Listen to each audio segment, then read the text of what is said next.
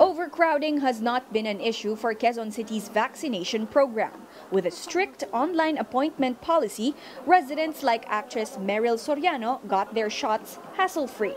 Napakabilis. Even yung first dose, mabilis din. So very organized naman dito. So we're very happy. For those without internet access, QC also has a barangay-assisted registration.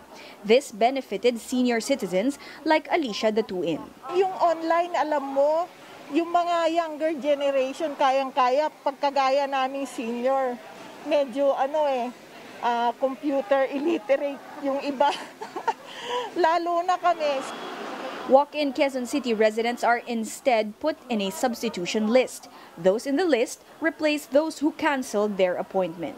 Kasi minsan pagka hindi mo nakakadating ang mga sa online or na-defer, we have a substitution list pero dapat nasa same category po.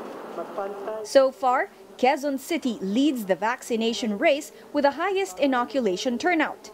It had administered 42,000 doses on Tuesday, a record high for a single day. They are also the first LGU to have vaccinated more than 500,000 recipients with the first dose, while 161,000 have been fully inoculated with a second dose.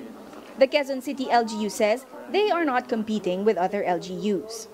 Mataas ang interest at the moment ng mga citizens ng Quezon City na mabakunahan, no? So obviously yung walk-in at the moment in Quezon City hindi muna namin kaya kasi baka mamayang konti ma-compromise naman yung mga minimum health standards.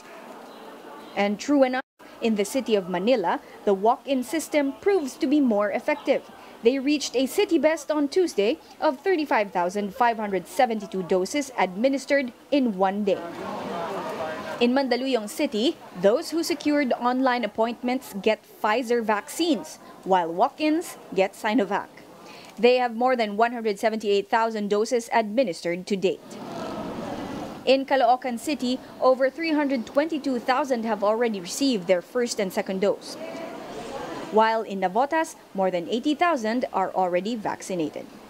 For News 5, Patricia Mangunin, we are One News.